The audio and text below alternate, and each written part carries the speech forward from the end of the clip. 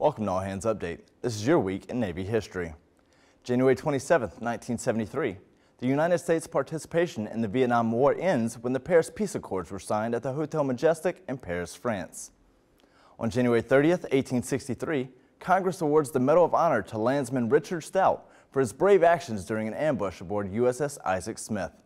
Confederate forces captured the ship while it was operating on the Stono River in South Carolina. Stout was awarded for his bravery during the ambush, in which he was severely injured. January 31, 1981, the era of enlisted naval aviators ends when the last enlisted pilot, Master Chief Robert K. Jones, retired after 38 years of naval service. If you would like to learn more about these facts and the Navy's history, visit the Naval History and Heritage Command's website.